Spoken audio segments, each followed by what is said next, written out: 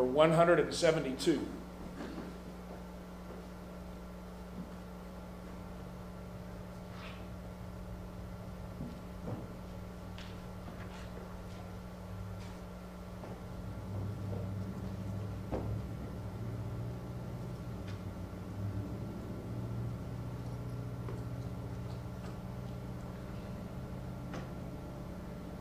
I confess that it's difficult to know where to start as we begin to study from Acts.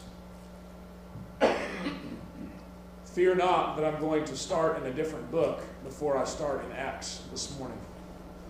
But the writer of Acts is a man that we know dearly by the name of Luke. Luke wrote by inspiration of the Holy Spirit. I want us to remember that as we study God's Word, that God chose to use human vessels that were divinely superintended.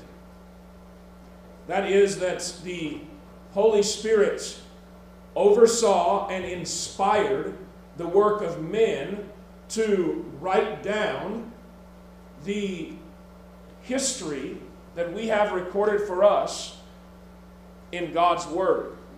When we say inspired, we do not mean that was an inspired thought that Kevin had. We use that word in a very loose, non-divine way, but the word inspired in Scripture means God-breathed. And so as Luke, as Mark, as John wrote, we believe that the only way that these words could have come to such a full and accurate description of the events that took place in the first century is that the divine was behind it. These men claimed to be writing by inspiration of the Holy Spirit, and we have the vantage point of looking back and saying, there are no contradictions. There is amazing simplicity about what they wrote and how they wrote it, and we have proof upon proof that these words that were written were more than just, wow, that's a great message. But these are words that were inspired by God. As we say that, we want to remember that these were real men writing in a very real time who took very seriously what they were writing and had a very methodical and strategic approach to what they said and how they said it. They did not go about their work casually. Luke gives us insight to this when he writes in Luke chapter 1, describing how he went about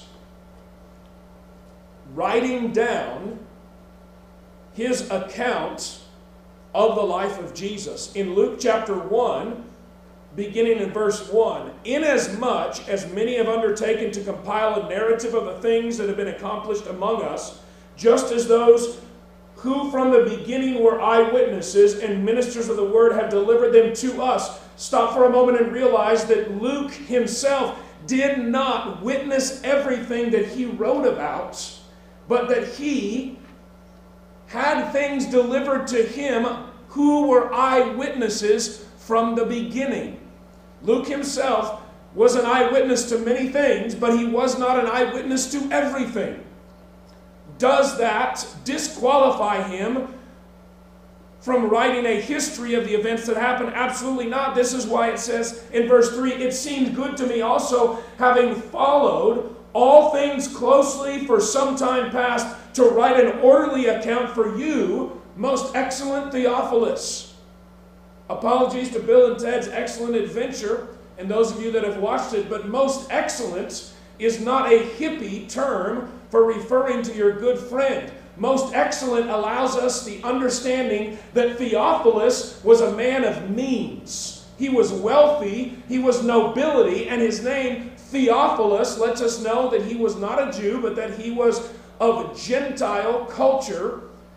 And the name Theo, meaning God, Phileo, Phileus, meaning lover, he was one who loved God. Some might even say that he had another name, but this was his sort of writing name that Luke attributed to him. I don't know whether or not that is accurate, but I know that his name means lover of God, and that in all likelihood he had commissioned Luke to write this account of the life of Jesus. And so he says, I thought it good to write an orderly account. Luke, a physician / historian, wrote an account of the life of Jesus that in his mind was ordered. And I'm just going to say maybe he had read Mark first, since we just studied it. And maybe he had read Mark and thought, I'm going to put one together, and I'm going to write a lot of the same things, but there's going to be an order and an organization to it that's very specific. Not that he found anything lacking in Mark, but that he was going to write one that was very unique for the specific audience that he was writing to. Listen to verse 4. Why was he writing to Theophilus? That you may have certainty concerning the things you have been taught. These men had a very specific reason for writing. John would say, when he wrote his gospel account, that he was writing these things so that you might believe in Jesus, the Son of God. John said, I'm not telling you about every miracle that was ever done. Luke says, Theophilus, I'm writing these things to you in orderly account so that you might know the certainty of the things that you have been taught. It's interesting, but Luke begins his gospel with talking about even the census of the Roman world, and then about the big picture view of Jesus, geographically speaking. He speaks of what happens in the early days of Jesus. He gives a much more lengthy account of the happenings around the birth of Jesus. And then he talks about what happens in Galilee. And then finally, in his writings, he comes down and he focuses specifically on Jerusalem. Some have called Acts and Luke together the hourglass history of the early church. Luke starts out here, and then he works his way into Jerusalem very specifically. And what I want to share with you this morning is that we will see then the outflow of this as we read Acts. I share this with you as a way to understand the background and a bit of the organization of Acts without belaboring the point too much. You open Acts, and in Acts chapter 1 and verse 1 it says, in the first book, O Theophilus, I have dealt with all that Jesus began to do and teach. Now listen, he says what he began. He isn't what? Finished. And Luke isn't finished writing.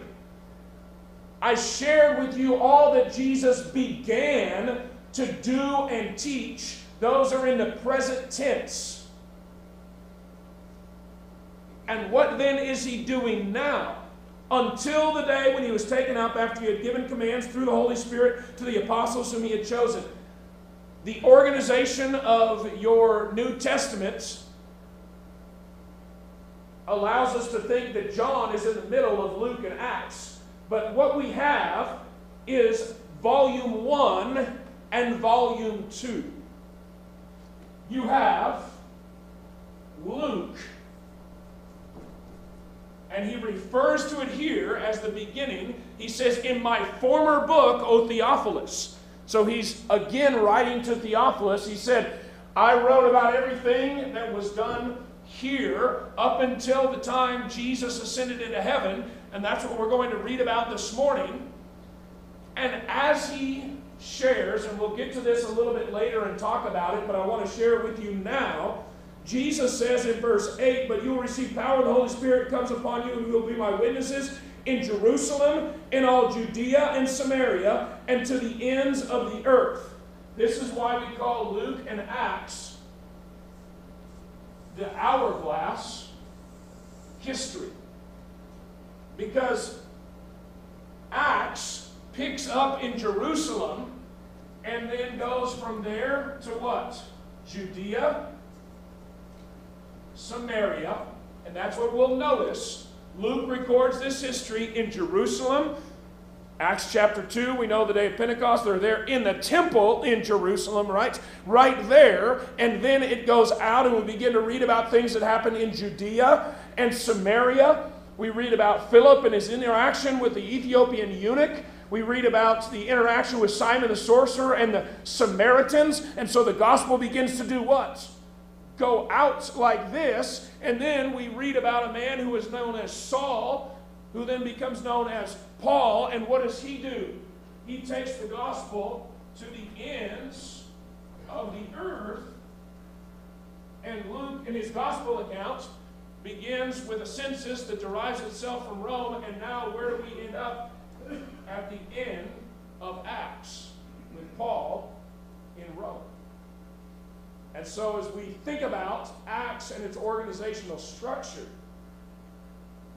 just think of an hourglass shape as Luke has started out wide and then comes in narrow to what takes place in Jerusalem.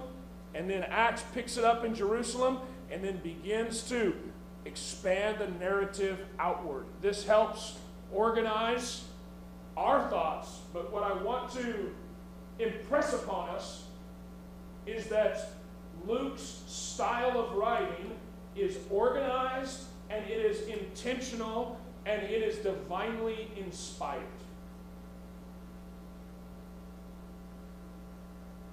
This helps me as I enter into the text to understand how I can be a part of the story that was shared by the Holy Spirit. How can I come to a better understanding of God's Word so that I can come to a better understanding of how it transforms my life? That is the question. I am not trying to learn more about Scripture so that I can tell my friends I know more about Scripture. I am trying to study the book of Acts so that I might be transformed through the power of the Father, Son, and Holy Spirit. The name of the book, as you will read it, is the Acts of the Apostles. That is not a name that Luke gave the book. That was a name that traditionally was placed on it. I would argue that it might be the Acts of Jesus through the Holy Spirit and the apostles.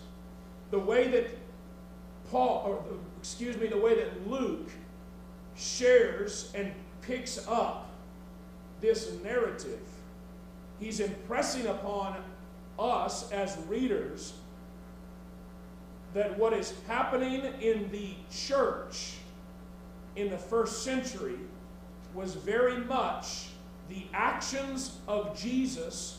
Although he was now seated upon the throne, he was now living and acting through the Holy Spirit that he promised to the apostles and then the disciples, or the Christians as they were called, as they were obedient to the gospel.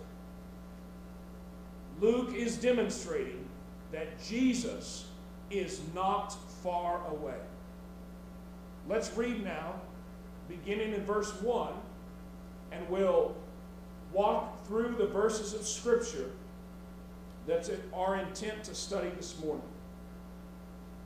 In the first book, O Theophilus, I have dealt with all that Jesus began to do and teach, until the day he was taken up, after he had given commands through the Holy Spirit to the apostles whom he had chosen. He presented himself alive to them after his suffering by many proofs, appearing to them during 40 days and speaking about the kingdom of God. We read this together as a family this week, and Carter noted something that I didn't find in any of the books that I read about this, and I want to share it with you. He said 40 days. That sounds like the flood. That sounds like the temptation of Jesus. He said, I guess that's a hyperlink. And the dad and me just goes, yes, he's listening. Why 40 days? That was my question. 40 days would be a time of what? It's time of testing. How challenging was that time for the apostles? How challenging was that time for Jesus when he was tempted? How challenging was that time for Noah? I think it links this together with a few other important events in Scripture and reminds us once again that no Bible story is an island. Everything is connected. This is the story of redemption. So over a period of 40 days, it says, he appeared to them, speaking about the kingdom of God. There is a lot power-packed into verse 3. First, he presented himself alive. I want to share a few ways of thinking about the truth as it is presented. And there's one, I think, simple way to understand the message that Luke is encouraging us to grasp in these first 11 verses. The truth, as it is borne out, is out, it is up, and it is in.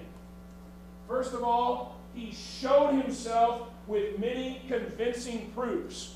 The truth was out there. Jesus presented himself, it says, alive, not just once, but a multitude of times. And I think it's worthy of note, many people who are critical of miracles in Scripture will say this was a time when people were very superstitious, and of course they believed this myth that Jesus had risen from the dead. I find the exact opposite to be true in Scripture. The ones who should have anticipated this happening were the ones who said, no way, I'm not going to believe the women. They were the ones who said, unless I put my hands in his side, I'm not going to believe. In fact, Jesus himself had to present himself alive to his very closest apostles on several occasions to do what? To convince them, to prove to them that he was in fact what? Alive. By many proofs appearing to them during 40 days. He presented himself alive.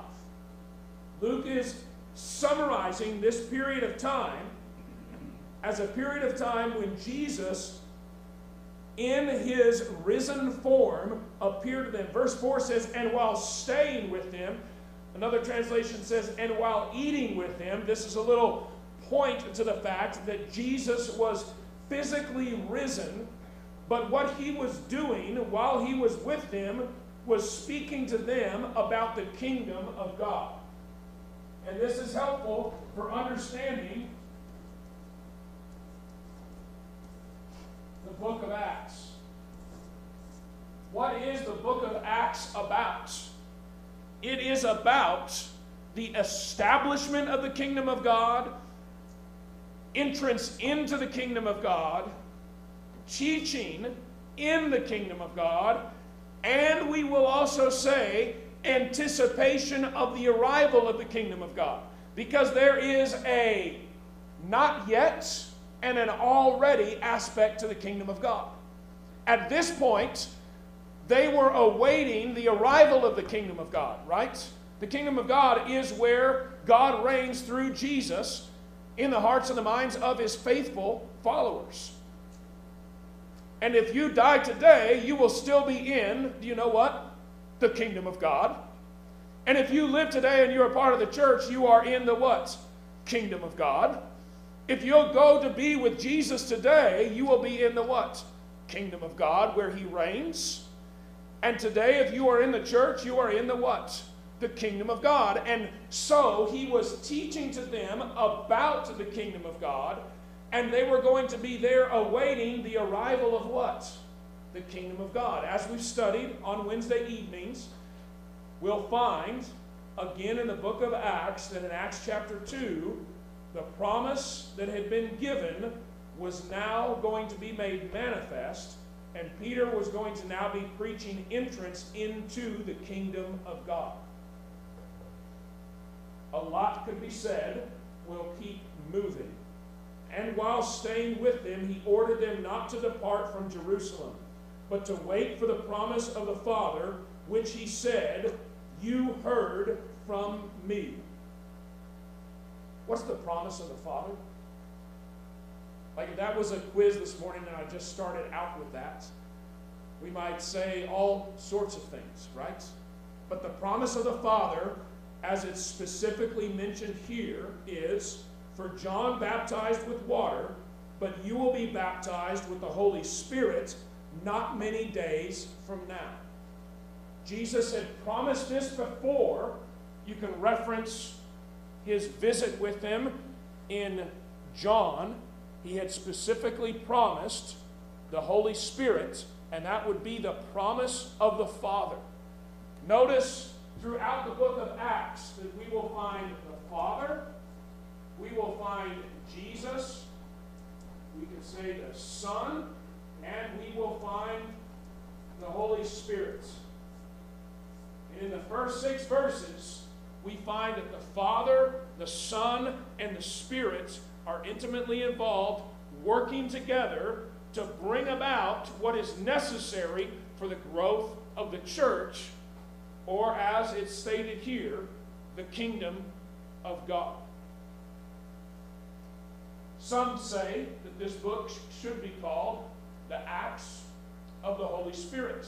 Here we see the Holy Spirit mentioned, and as the promise of the Father, the apostles, as they are being instructed from Jesus here, are promised that in a few days they will be baptized with the Holy Spirit. Baptism has to do with immersion. Baptism has to do with a complete overwhelming. And so in a few days they were going to be baptized with the Holy Spirit. You might say, what is that going to look like? Great question. We're going to read about what that looks like in Acts chapter 2. We know that whenever it was going to come, they were going to have to wait for it in Jerusalem, and that it was going to be not many days from now, according to verse 6. What I love to see in these verses is that the Father, Son, and Holy Spirit are working together, and the apostles are sitting around wondering what's going to happen next. They get it, but they also what? Don't get it. Have you ever felt like the apostles before? I get it. I know certain things are true, but I also don't get it. I don't understand everything that I'm going through right now. I know, for example, that Peter was now convinced that Jesus was risen. He knew that Jesus had risen from the dead. He was confused about that at first, but now he knew Jesus is risen from the dead. And now, for 40 days, Jesus appears to them alive, and he says these things. And in verse 6, so when they had come together, they asked him, Lord, will you at this time restore the kingdom to Israel? They got it, and they what? And they didn't get it. And that makes them a little bit like us. We get it, and we don't get it. And that's okay. Do you know what we should operate under? What we do understand. And that's why these men were chosen. They had questions. They had fears and doubts. But they were chosen to follow what they did know and to be transformed by the teaching that they did understand. And they were not afraid to ask questions, as crazy as we think it might seem sometimes. So when they had come together, they asked him, Lord, will you at this time restore the kingdom to Israel? They were thinking of kingdom as something like the Roman kingdom. They were thinking of kingdom in a purely governmental, earthly sense. Jesus had already explained that his kingdom was not like the kingdoms of the world. Jesus had already explained that in his kingdom, his followers did not fight using spears and swords, but his kingdom was different. Jesus had given his life so that he might reign as king, which is very different than how earthly rulers assume their kingship. Jesus was at no point saying that he was not going to have a kingdom. Jesus was just saying his kingdom was going to be different than their concept of a kingdom.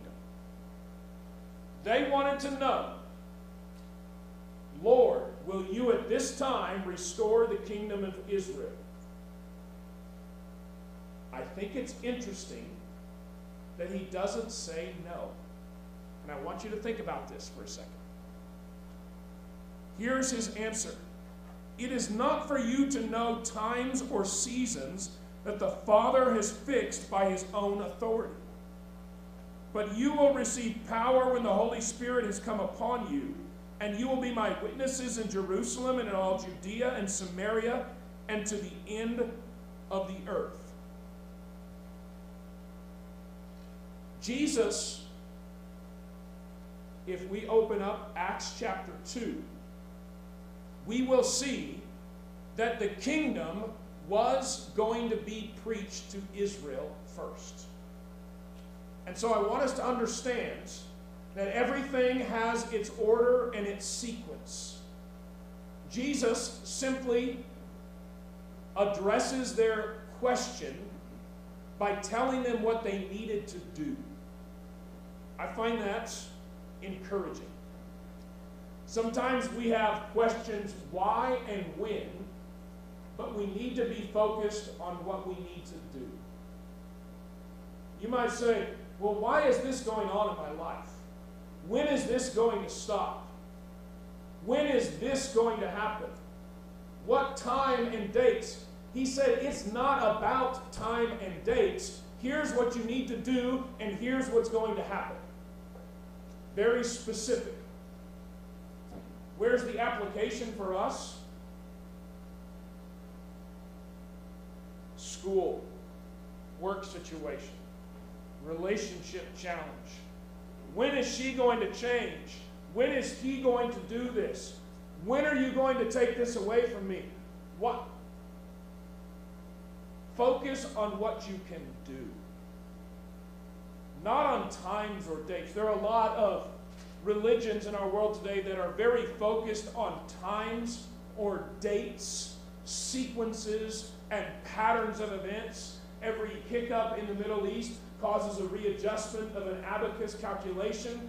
We are not concerned about what happens politically, because what happens in the White House doesn't affect what happens in my house, says the Lord.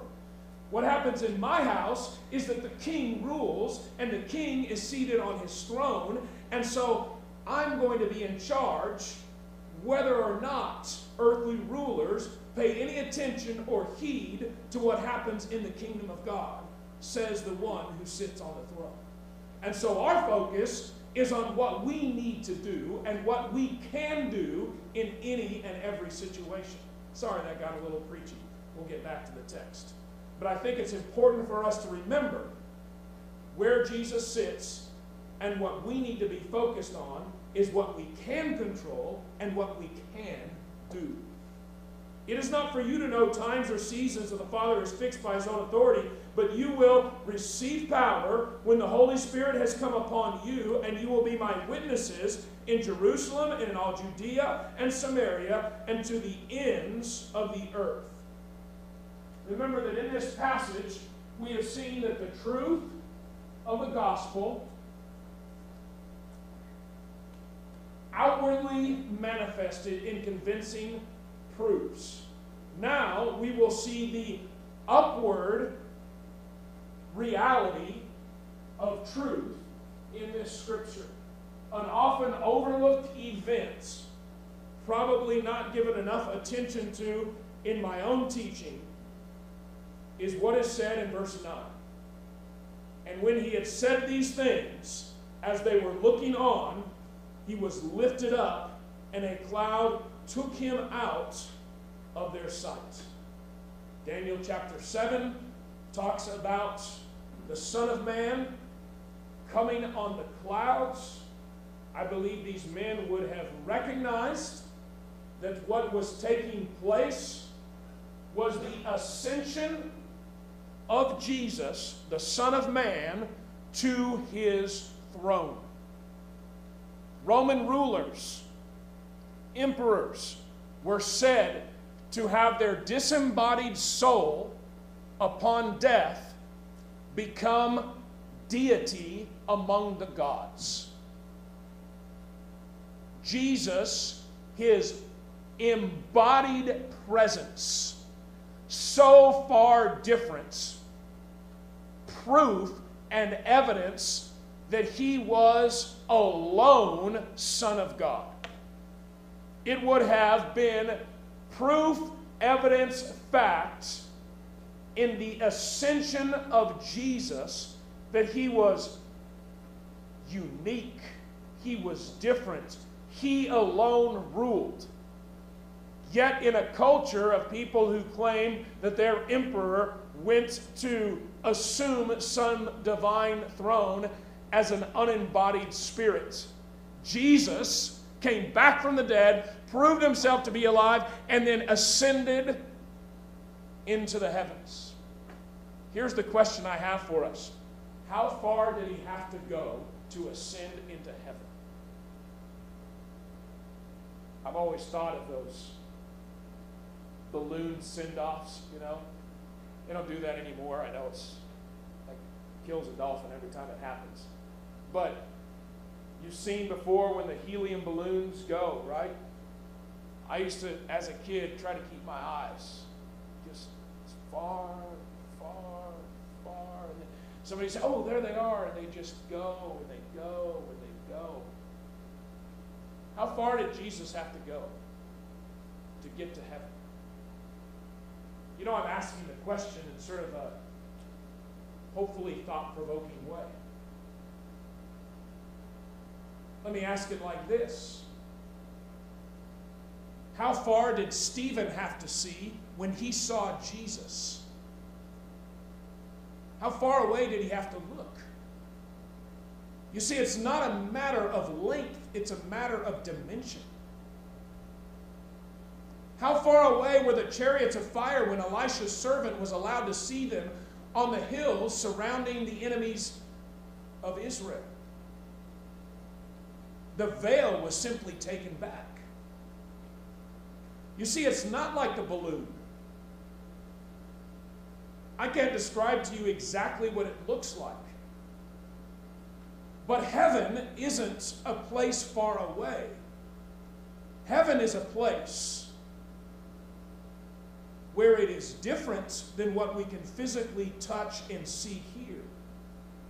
But as he ascended into heaven, the promise is still true. Lo, I am with you always. He is with us. It's not a matter of length. It's a matter of dimension. And if that strikes you as uncomfortable because it's different than how you viewed it before, I just ask for you to try it on for size. Because the disciples were empowered by the ascension. It was not as if he went someplace far away to where they said, well, we'll never see from him again. We'll never hear from him again. It just meant now a different age was starting. In order for the Holy Spirit to come in its full manifestation to them, Jesus had to go. Yes, he went. But it wasn't saying that he was somehow now way far away.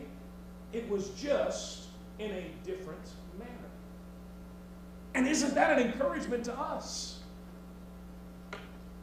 Isn't it important for us to remember that in the church today, we have with us the presence of Jesus? And I know in a galaxy of stars, it seems like we are nothing in the grand scheme of things. But in the understanding of Scripture, we are always told that Jesus is beside us and he is with us. And so as he ascended up on a cloud and took him out of their sight, they were gazing into heaven. Where were they gazing? They were gazing upward. Where had he ascended?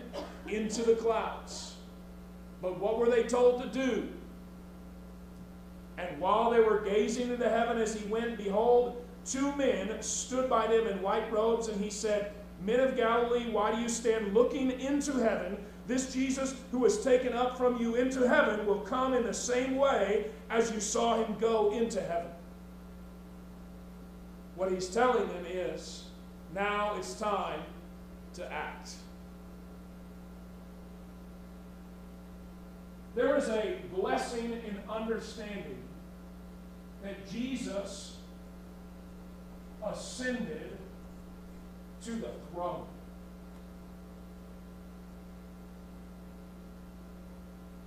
The truth is out. The truth is up. And when we understand that Jesus ascended to the throne, we can, at its most basic level, understand and know that he determines what is right and that he advocates for us on a daily basis.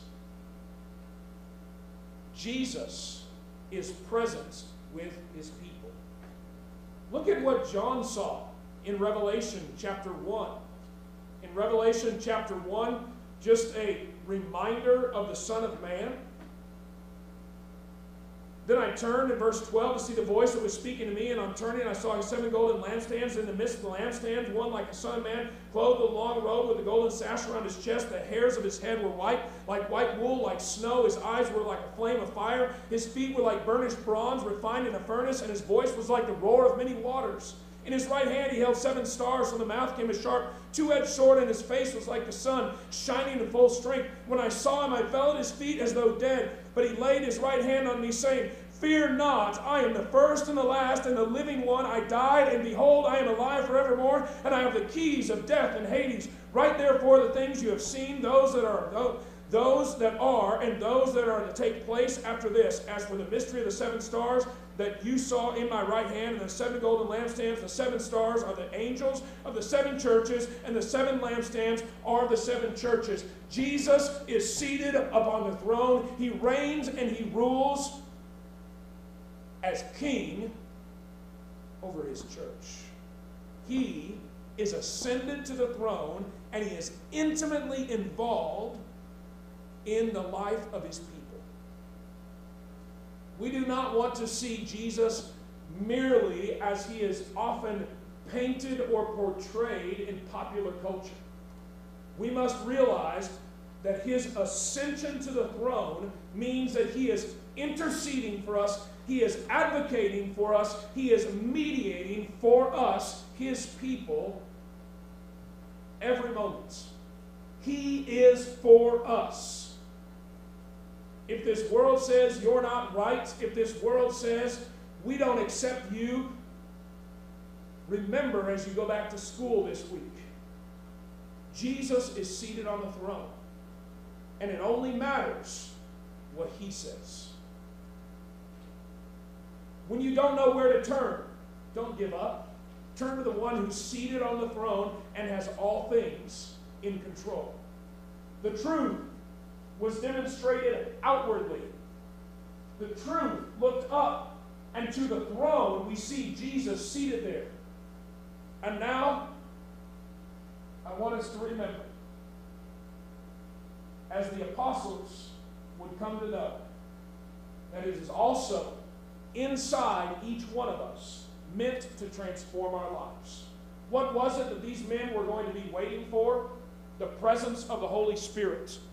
How was it that their lives were going to be transformed? These would be men who would be known as temples of the Holy Spirit. Who are we, followers of Jesus Christ? As we are in his word, as we are prayerful, as we sing, as we live out God's word, we understand that the Spirit comforts, the Spirit has convicted, and so the Spirit is very much alive and at work in the kingdom of God. Out, up, and in.